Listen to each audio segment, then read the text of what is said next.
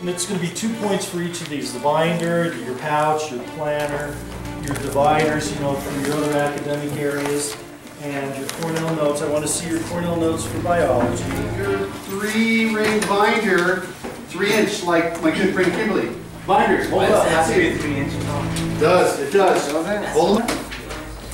Ooh, that's supposed to be bigger. So for right now I'm going to dock you a little bit here. We're going to planner. Show me your planner. Planner, good, good. Stop.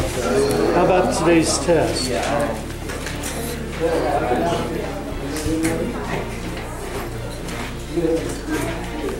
Pencil pouch, let's see them. Good, good, good. 8 separate tabs. Show me the tabs. That looks fantastic. You got all your biology notes? Good, good. That's tip top. Okay, and you have an extra folder for every class. Your daily plan.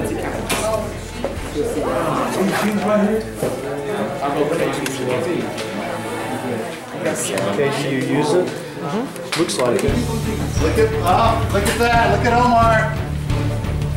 Put your binder in the air. Wave it like you just don't care. Yeah. Okay. That's good.